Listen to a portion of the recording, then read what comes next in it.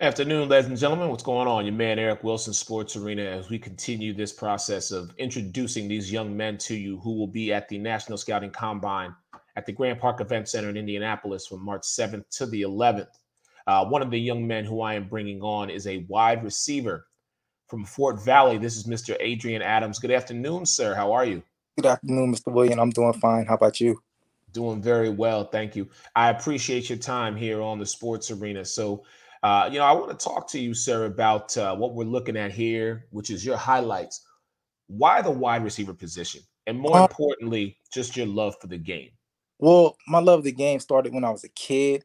Just playing it with my friends out in the yard, on the street, and I received so much happiness doing it. I didn't receive this happiness doing anything else. So this love is stuck with me through high school, through now, and I'm chasing my dream. That's awesome. So, when a wide receiver, got to ask you, are you more of an outside guy or an inside slot receiver? With my speed, I have a track background. I can play outside. My mental toughness, my hands, I like to go over the middle, so I can play both. Not limited. I can do Oh, both. going over the middle now, that can be a little dangerous. You know them linebackers are looking for you. Yes, sir. I love it. So, okay.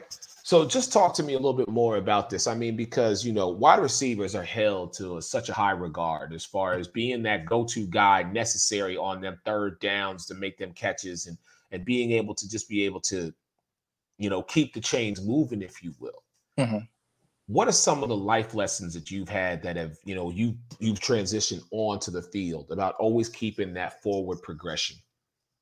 Next play, you always got to be mentally tough. You can't dwell on the last play. If you dwell on the last play, you can't focus on the next play. So after that last play, my transition and my focus is on making a better play the next play. Awesome. All right. So I got to ask you the question that I'm asking everybody is very simply this. I know you can't pick which team you want to go to. I get that. But is there a team in your mind that you would want to go play for? And more importantly, why that team? If I had to play for a team, I would play the for the Tampa Bay Buccaneers. They're the hometown team right across the bridge. I've been watching them since I was a kid, and the weather's nice. Can't beat the warm weather. Super Bowl champion Tampa Bay Buccaneers adding a young man such as yourself to the mix.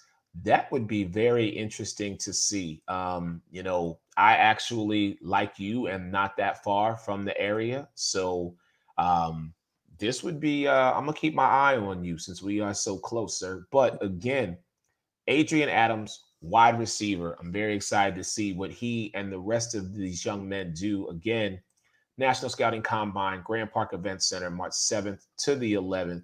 Adrian, I appreciate your time, sir. Thank you for joining me. I look forward to meeting you and best of luck to you in your journey. Thank you. Thank you for having me. Appreciate that. No worries at all. Man, Eric Wilson, Sports Arena. Okay, this is a young cat. He close to me. I'm gonna have to keep an eye on him and make sure I check him out there. I'll talk to you guys really soon.